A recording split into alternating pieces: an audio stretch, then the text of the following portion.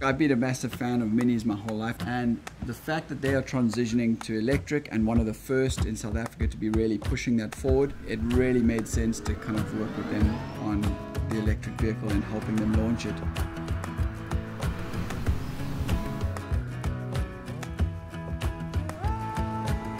I had no idea how far the technology and the feeling of the whole drive experience had come after about 20 seconds of driving it. I was like, that's it, I'm in.